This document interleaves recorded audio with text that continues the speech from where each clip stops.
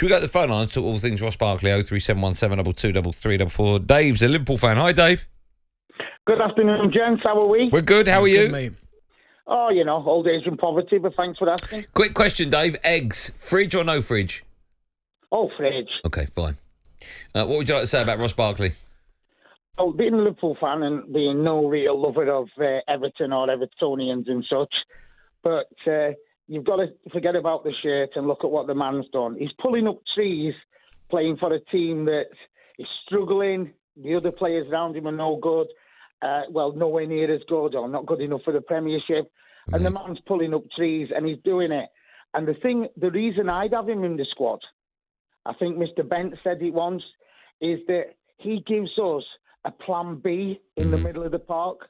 Because, as you know, our manager, as well as he's done, doesn't have a plan B unless things work from the start. He's a bit lost. But Ross Barkley can pick the ball up in that holding midfield role. And he can go past people, commit people, and then bring others into the game. Dave, would you have him at Liverpool?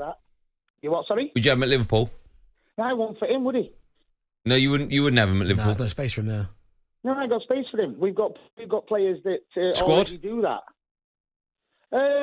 No, we've got kids coming through. We've got people who can already do that. But where he's playing at the moment, he could get in a lot of teams, but no, not ours. Not yours. Okay, thanks, Dave. I do wonder, though, and I'm just playing devil's advocate, as you always say. Do you know who's in that film? Yes, I do. Devil's Your advocate. mate. Yeah, Keanu Reeves. The wooden actor, yeah. Is that Pacino as well? That playing for Luton, with the quality that he's got, is it easier for him to stand out than if he went to somewhere? Yeah, okay, I agree with that. Do you know what I mean? It's like you playing in the schoolboy team. Yeah. You're going to stand out. Yeah, of course. I get that. Mustard, fridge or no fridge? I don't eat mustard, so it's not in my house. Yeah, but someone might. If I come over and you're doing me some lamb, I'll go, you got any mustard? You can't go, well, I don't have it, so we don't have it. No, I'll say, no, I don't. Sorry, Andy. Should have brought your own. I've got mint sauce. Right, where's that go? I love mint sauce. Where's that go? In the cupboard. Mine's in the fridge. No. Mate, I need a picture of your fridge. It's empty. All right. Yeah, how big's your fridge? Not that big. Go on. How many fridges you got? 8 foot, something like that. I bet it is 8. What's funny? What, wide? No. 8 foot tall? About, yeah. What, bigger than Peter Crouch? Yeah, bigger than Crouchy. Your fridge is 8 foot. How'd you get to the top of it? Well, I'm 6'4", so yeah. I just got that. You're not 6'4". Yeah.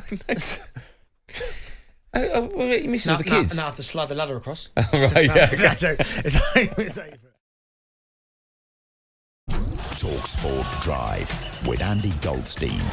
Monday to Friday afternoon from 4 on AM, on DAB, via the talkSPORT app and on your smart speaker. talkSPORT.